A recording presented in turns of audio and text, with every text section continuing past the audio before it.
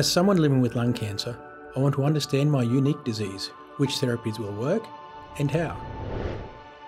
Michael has a specific mutation of his lung cancer that allowed doctors to give him targeted therapies. But sadly, resistance is inevitable.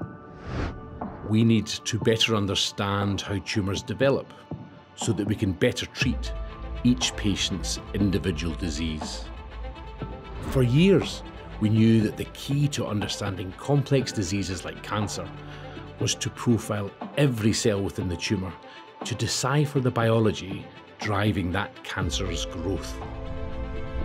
New breakthroughs in tissue mapping have meant that we can now see molecular changes in tumours, cell by cell, directly on biopsy material.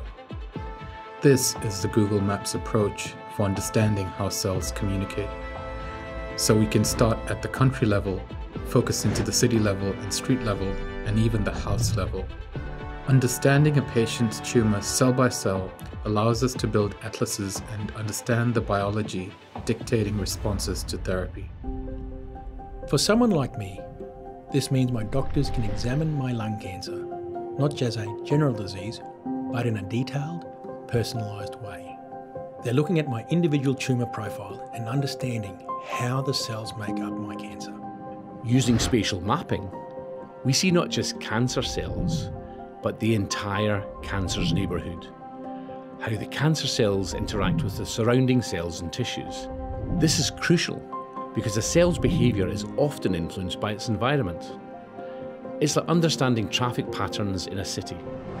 By knowing not just where the cars are, but how they move and interact, we can better manage and navigate the cancer city. In a similar fashion, by understanding cellular interactions, we can develop more effective treatment strategies by targeting weak points in the cancer. This level of detailed tissue mapping means that in the future, treatments can be tailored specifically for the individual patient, offering people like Michael a better chance of successful treatment.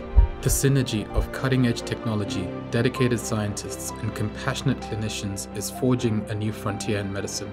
It's a journey from uncertainty to clarity, transforming patient care from one-size-fits-all to a tailored, personal medicine approach. You call it research, we call it hope.